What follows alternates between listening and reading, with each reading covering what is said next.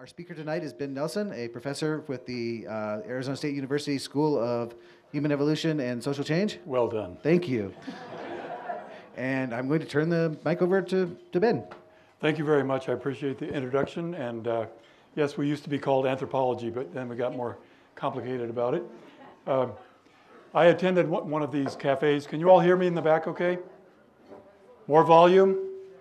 I can shout. That's about as much as I can do about the volume. I had the pleasure of hearing Pat Gilman speak in Phoenix the other day, and I'm just hoping to do half as well. I'm used to talking to people who are a little bit younger than this crowd. So on that basis, I should be better understood than usual, since I'm with you.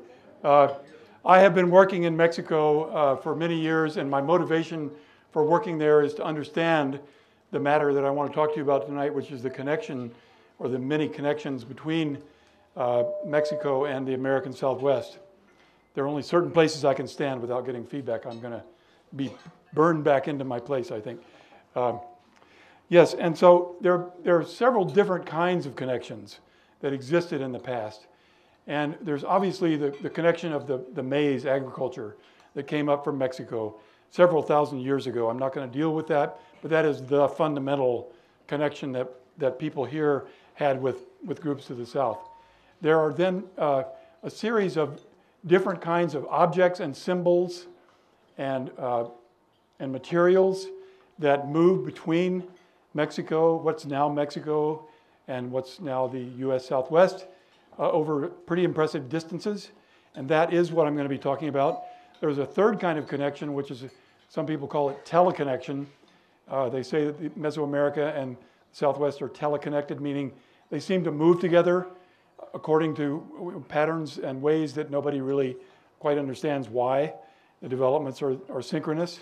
And that interests me a great deal, but I think in order to understand that, we need to understand more material kinds of things. People have been interested in this connection for a long time, and archaeologists far earlier and better than me have looked at it in the 40s, in the 1940s. There was a conference called to try and pin down the nature of these connections, to try and understand what they meant. And Emil Haury was part of that, a number of other people. Following that, and in subsequent decades, through the 70s and into the 80s, people kept on sort of picking at this question. And people like J. Charles Kelly and Phil Wiegand, of course, Charles DiPeso, and his wonderful team of people that worked in Paquime, all were concerned with these issues. Almost all of these people up to that point thought of these connections as probably the result of powerful political actors who somehow influenced the Southwest, who came and literally pushed people around in the Southwest and caused them to adopt Mesoamerican kinds of things. Randy McGuire wrote an article in 1980. I hope some of you have read it.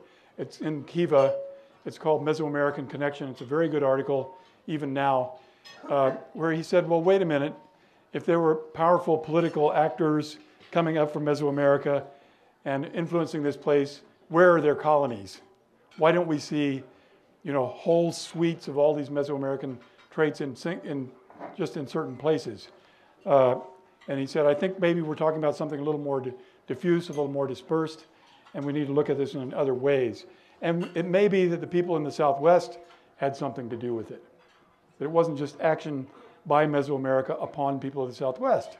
So again, though, there's still been this idea of there being a system, a gigantic system, somehow driven by processes or people in Mesoamerica that was responsible for bringing all these things up here. And my suggestion has been recently to stop creating unobserved systems before we do the analysis, and instead actually look at the individual markers of interaction and see what we can learn from them, and also to try and make the explanations go from the past forward into the present, instead of standing in the present and looking back and saying, how did we get like this? Because the effect of that is to make assumptions about systems that were the outcomes of a long series of different behaviors. And so I think you'll see what I mean as I go along here a little bit. I'm going to throw out some questions right now, and I gave you a worksheet because not that I want you to work. If you'd rather relax, that's absolutely fine. But I thought you might enjoy making note of some of the information. I think we have enough information now to answer some of these questions.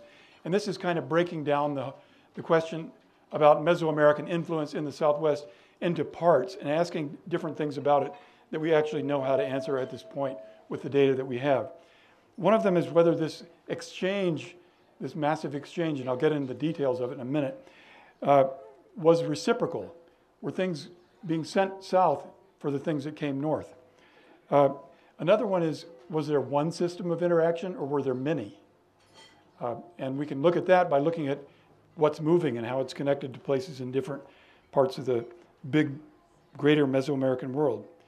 Were market demands in Mesoamerica driving the movement of these objects?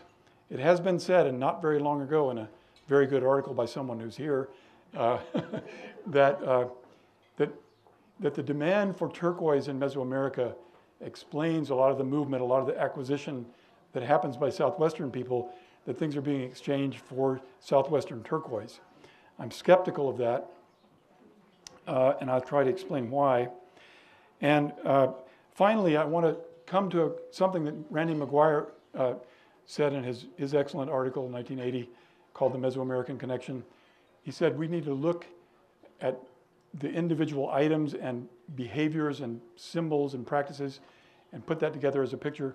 And we're going to find that Northwest Mexico is a big intermediary for all of this. That's where all the stuff is coming through. We're going to find a lot of evidence there. Well, a lot of us took that to heart.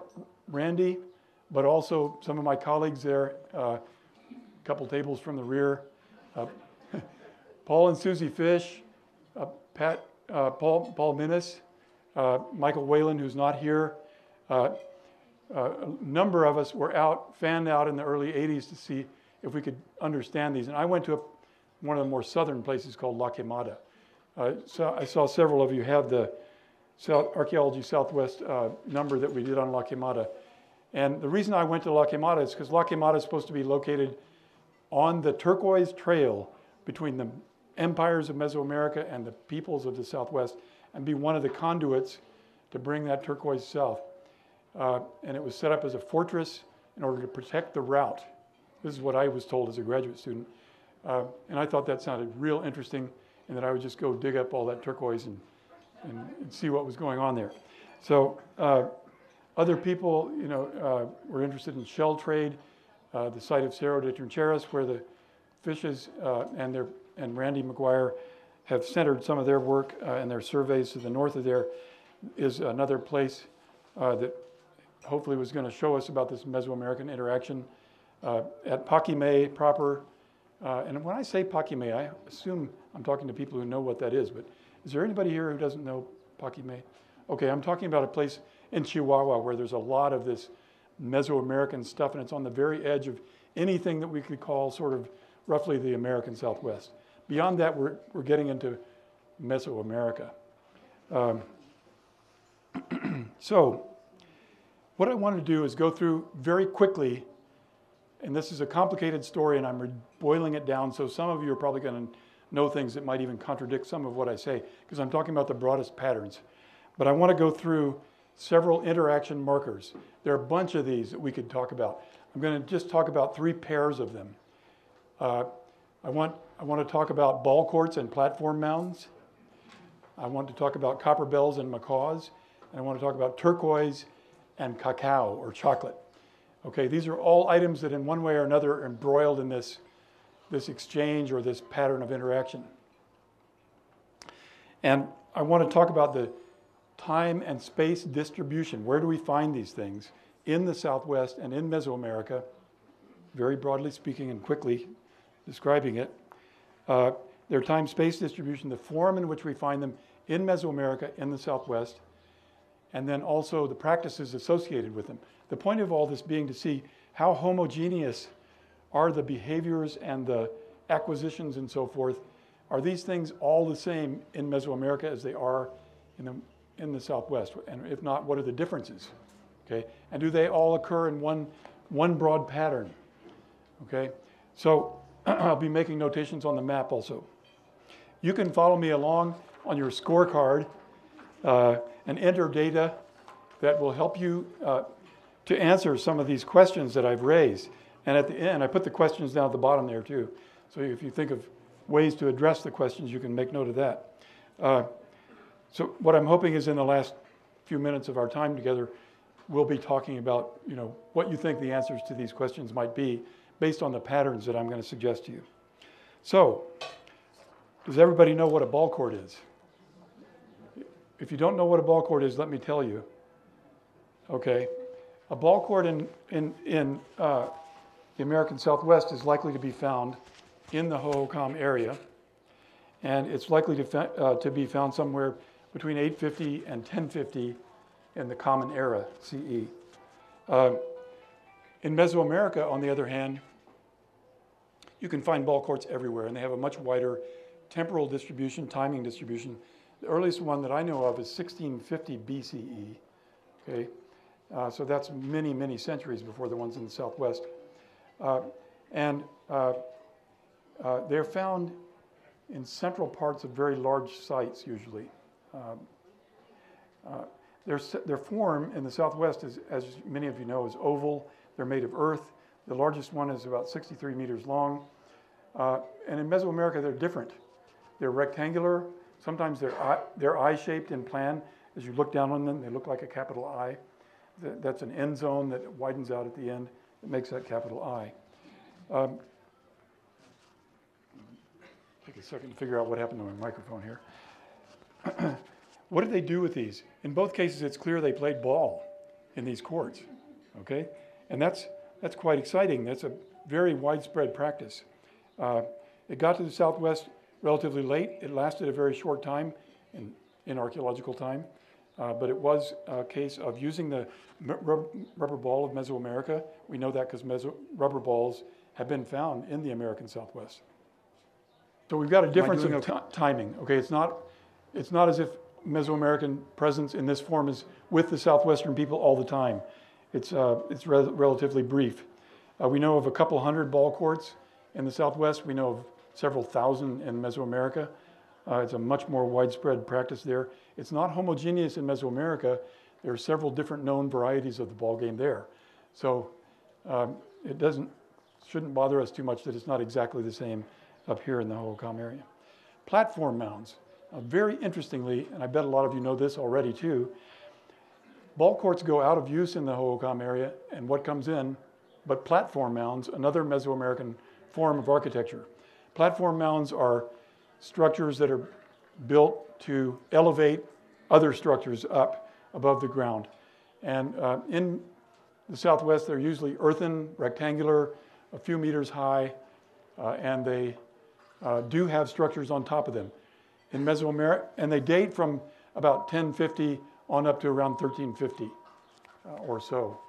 Okay, in Mesoamerica, again, the early platform mounds are about the same as the early ball courts. They start happening a little bit later. Actually, there's an article published last week in Science by Takeshi Inomata and company. He's a professor here at the U of A, and he's arguing that the platform plaza complex in Mesoamerica doesn't begin until 1000 BC.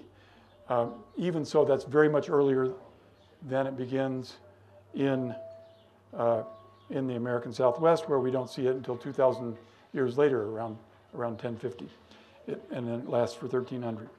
In the Southwest, it is not everywhere. We find platform mounds occurring something like this. Okay, whereas in Mexico, they occur something like this.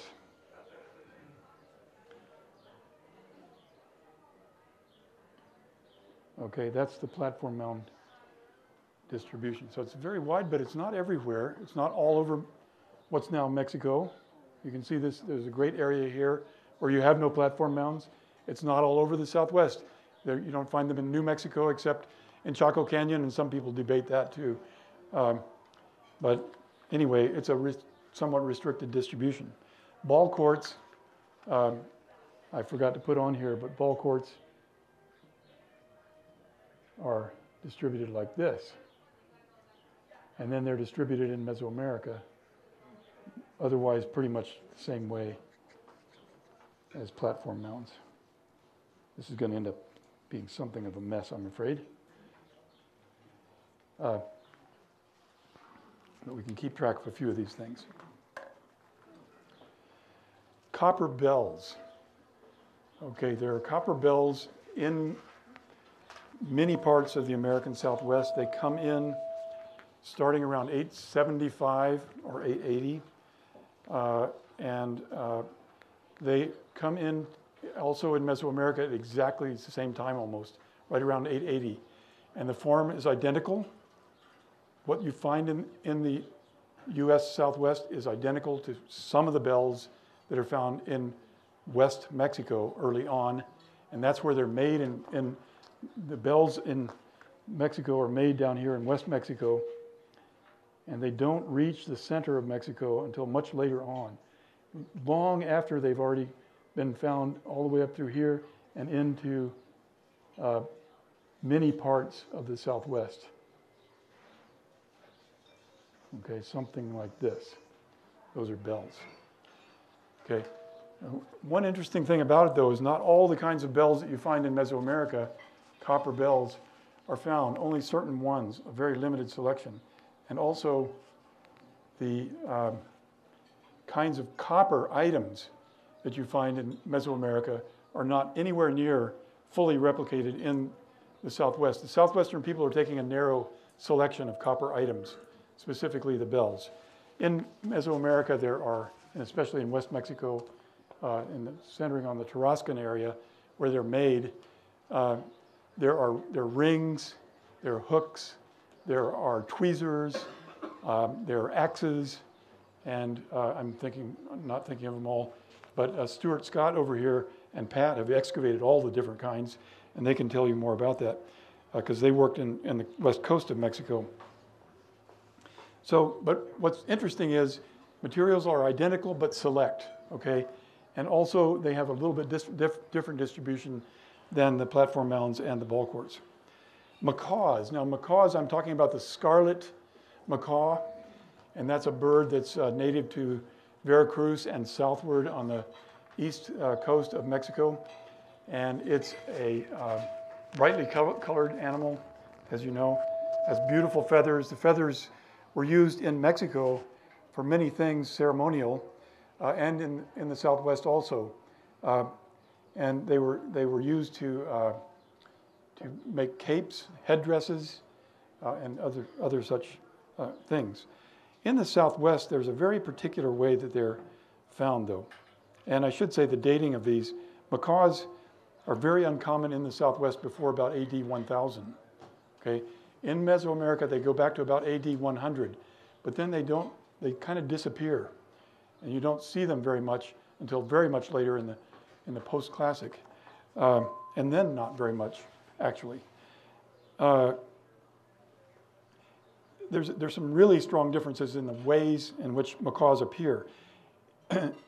In the Maya area, we see macaws as sculptures. We see they're very clearly macaws, but they're just stone sculptures. We don't find the birds themselves.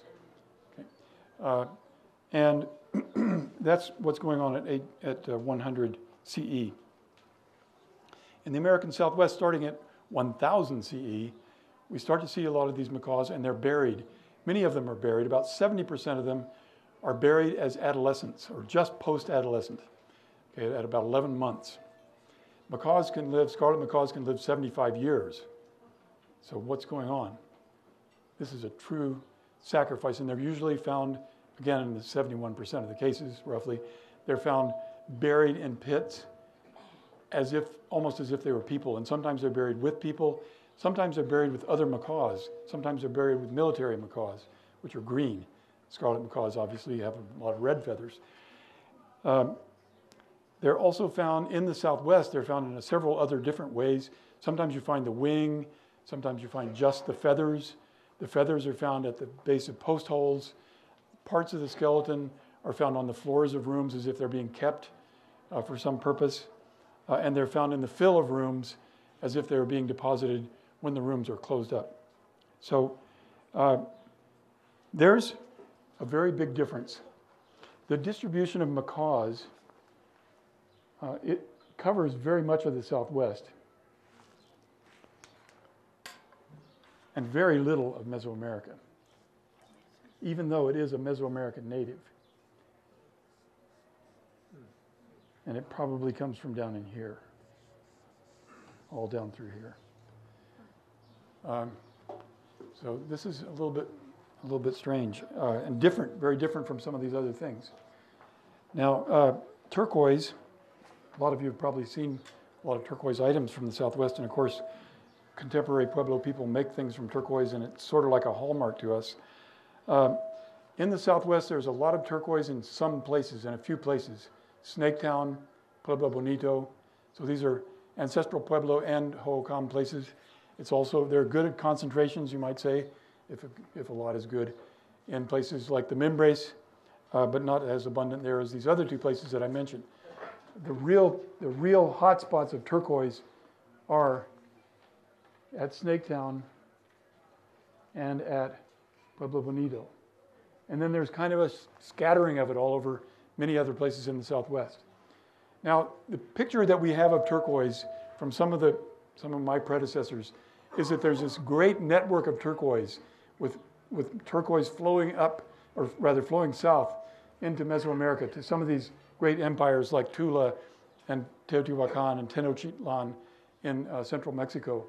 But the fact actually is, if you read the Mesoamerican literature, is that just as in the Southwest, there are just a few places that have turquoise. There are lots of sites in northern Mexico, big sites that don't have any turquoise at all.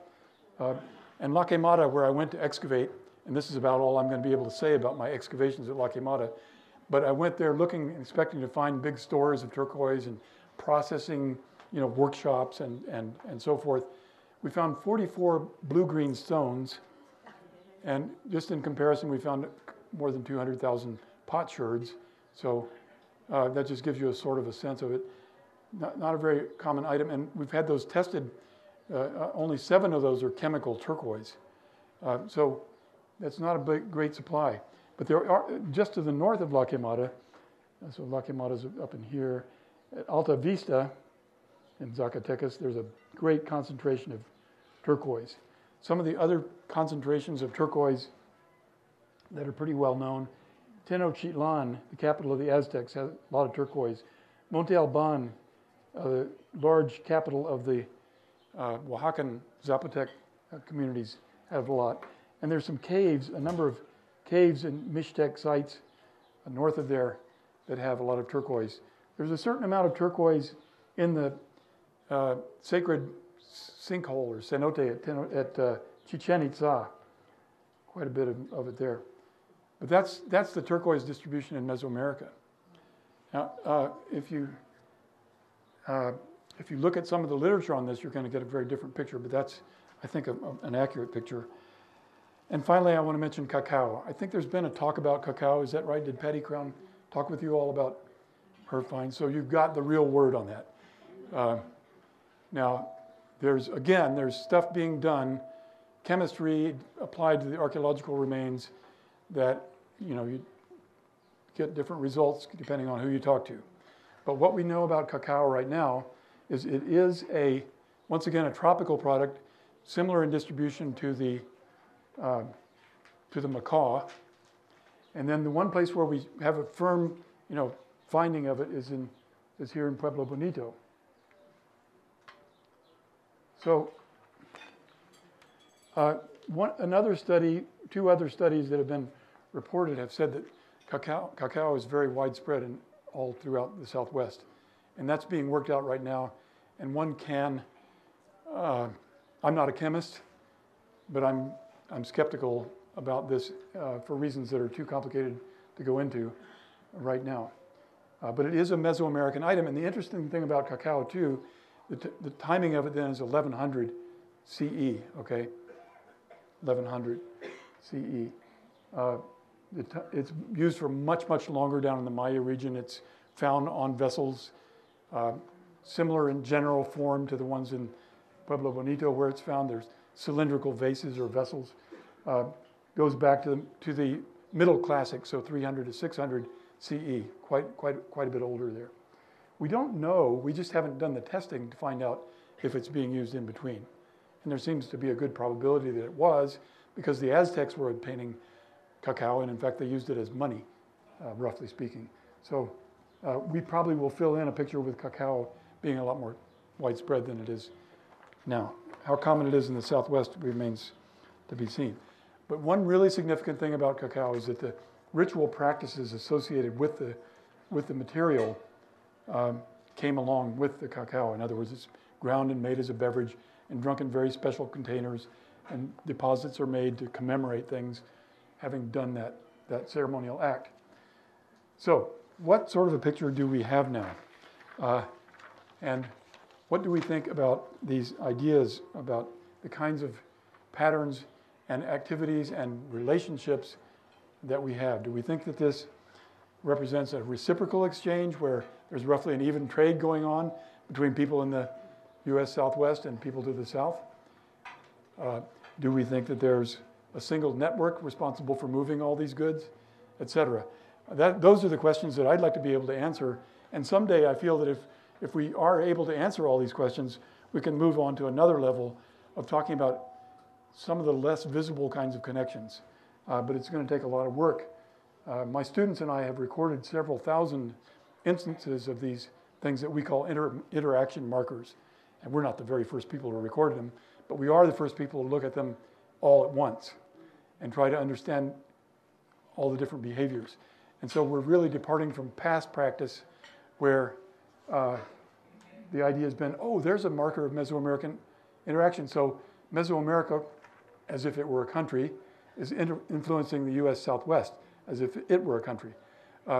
If we take that apart and ask questions in a different way, we may come to some different conclusions. And that's what I hope you'll help me do. And I know from having talked to groups like this group before that I'm going to get some things that are going to open my eyes. So I look forward to talking with you a little bit about this. I'd like to open the floor to questions. And we've got the first one right back here.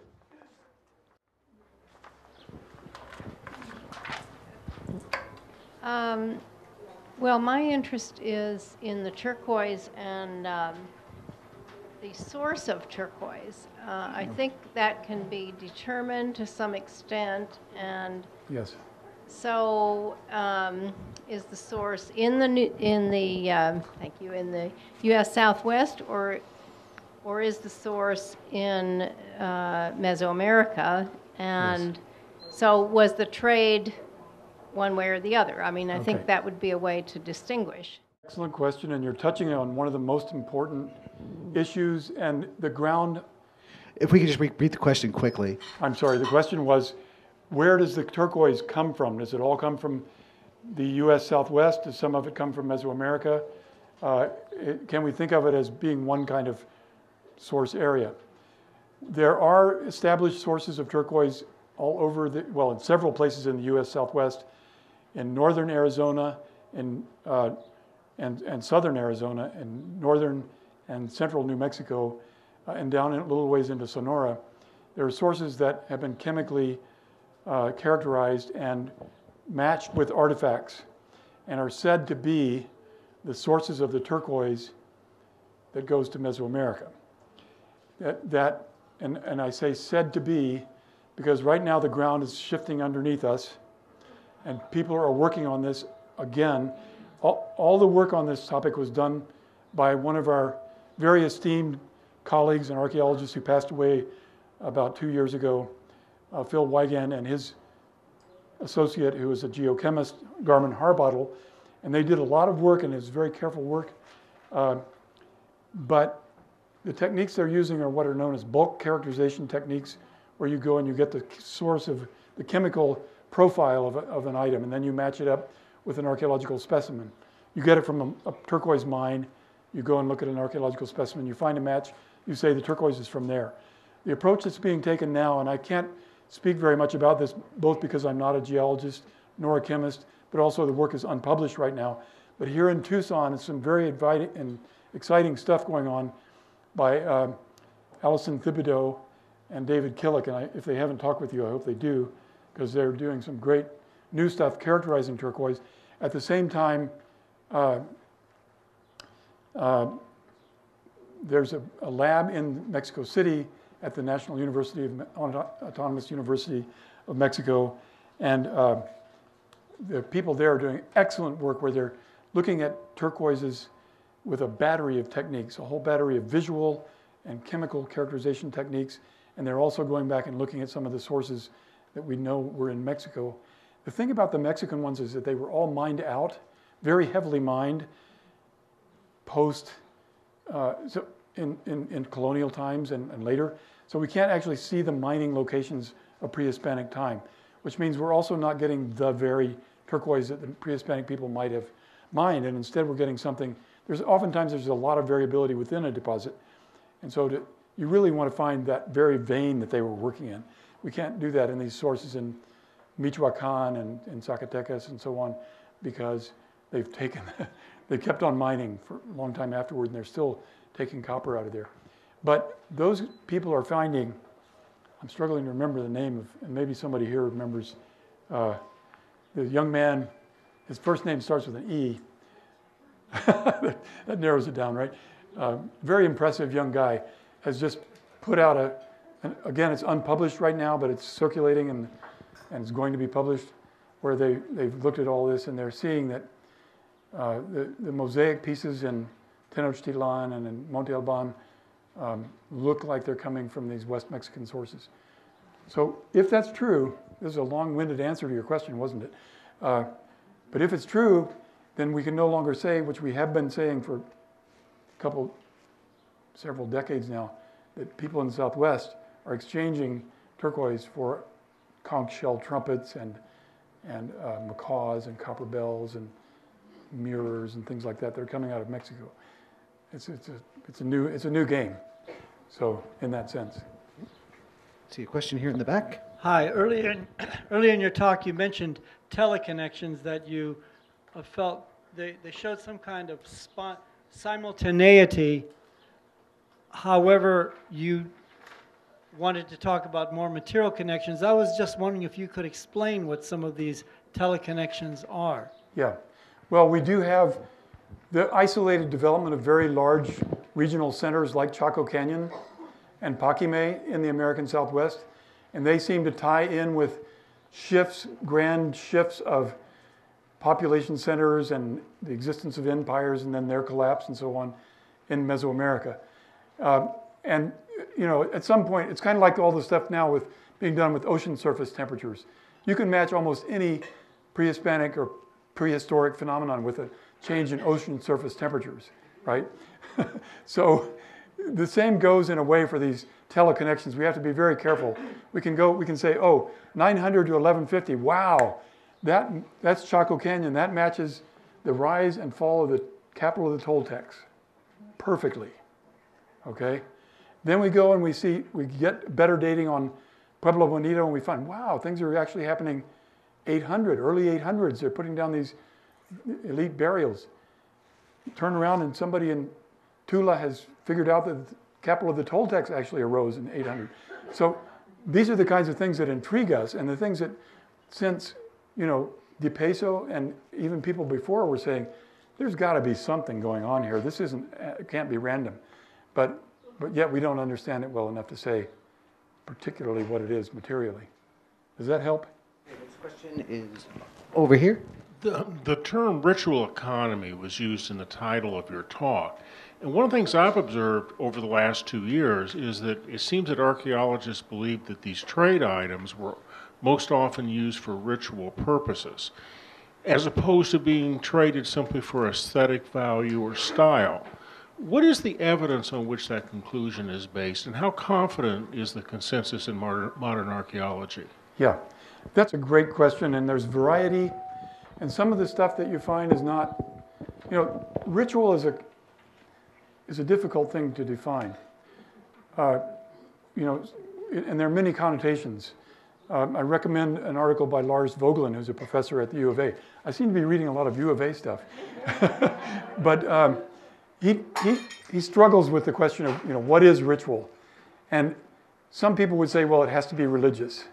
But other people would say, well, but it can be many kinds of repetitive action that have a kind of quasi-religious character to them. And they bring people together, and they cause social action to cohere around some principle. And so how do you draw the line? And in fact, I don't think you can draw the line except to say it's repeated behavior that has some significance to the people who do it. Now, I don't know what the significance of killing a perfectly good 11-month-old macaw is and burying it as if it were a human being.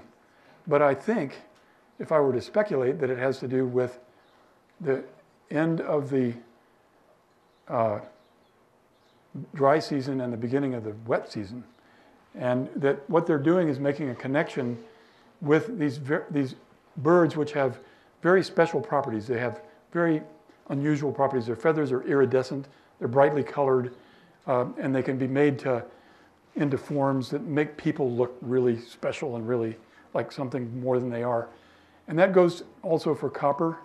It has very special colors, properties of color and sound, as Dorothy Hostler has pointed out.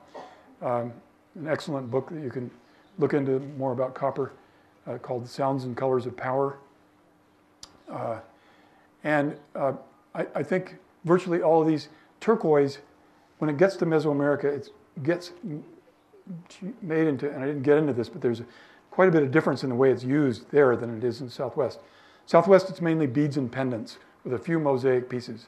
Mesoamerica, it's almost all these extremely fine mosaic pieces. They may be maybe 15,000 tesserae, or little tiny squares, adhered to some kind of a backing. And then what do they do with this? They take it to a cave, and they go to the deepest recess of the cave that has a place that drops off, way off down where no one can go, and they throw it in there. If that's not ritual, I don't know, And again, I think it has to do with connection with the underworld and with the forces that bring rain and fertility and so forth. So that's the kind of thinking, and I could go on about the individual items. Ball courts obviously have a ritual dimension, at least in Mesoamerica. We don't know about the Southwest, but and so on. But does that help? Yeah. Okay. Okay, I had a couple questions over here. Well, I can see the continuity in your distributions, but your map also shows about 1,000 kilometers between Quemada and Quemada. Is there sort of a cultural blank spot there? Less so than this looks like, because there is this is actually Chalchihuites, and the Chalchihuites region actually extends up like this.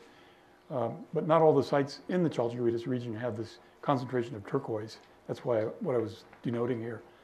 But there is a little bit of a gap. Several people have gone, Richard Brooks in the 1970s and other people subsequently have tried to find the southern end of the sort of Quemada sphere, and then how that relates to the northern end of the Chalchihuites sphere.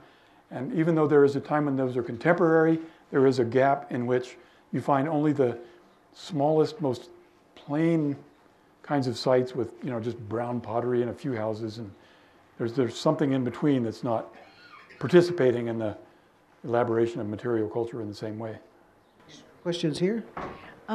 With turquoise and some of the other blue stones, the azurite, malachite, chrysocolla, malachite greener, they're not real stable in general. They're very soft stones. Getting the percentage of stable turquoises is actually very small, and especially with so much of them being made, the turquoise pieces being made into masks. What's the possibility that they were trading the softer stuff and using it as facial paint pigment and matching their masks? Well, I'd say it's very high. There are turquoise pigments on murals in Mesoamerica. And in Pueblo Bonito, there are a number of objects that are painted with turquoise, prayer sticks and other things it's pretty clear that if we could see all the pigment there ever was, we'd be seeing a lot more turquoise. I take that point, and I think, or blue-green stones, whichever they are. Now, interestingly, the people in Oaxaca, the Mixtecs who made a lot of this stuff in the post-classic 1350 onward, they made these really incredibly elaborate, a turquoise mosaic plaque showing a battle scene with people, priests and warriors wearing headdresses and people with their heads taken off and things, all on a little tiny tableau like this. This young man whose name I can't remember at UNAM, but you'll hear of him. He did some really interesting work with infrared light and other kinds of UV light, and was able to pick out in a quick way how you can identify turquoise and distinguish it from other things, even though it doesn't come out strongly different in the, visually. And he looked at one of those tableaus, and all of the warriors are turquoise. And in the background around them is malachite or criscolia or something like that. So they're making that, that distinction. They know how to sort that out. It's also interesting that they all form with copper. That they did what? They form at the same general Place area as where copper is, yes. No doubt that's not accidental. Another question. Right here. Hi. Janine Hernbrod has been leading a number of people in the Tucson area exploring Sutherland Wash and the rock art there. She's been talking about it. It hasn't been published yet. Linking a lot of the imagery, flower and butterfly and bird imagery, to cultures in Mesoamerica where they were used as gathering places. And the rock art imagery here, for instance, on Signal Hill, has a processional and an amphitheater type thing, which is another perhaps marker.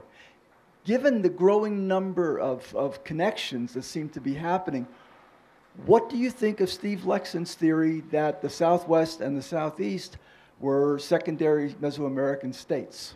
Well, in a way, I think that's a fair characterization. But again, this goes to sort of the teleconnection thing that, there's not only in the Southwest, but all over North America, there is a rise of large regional centers. And there is a certain amount of connectivity amongst them, even to the point of there being the same deities depicted on southeastern shell gorgets that are depicted in the Huasteca region of northeastern Mexico, what is northeastern Mexico now. But again, that's a connection to a particular place.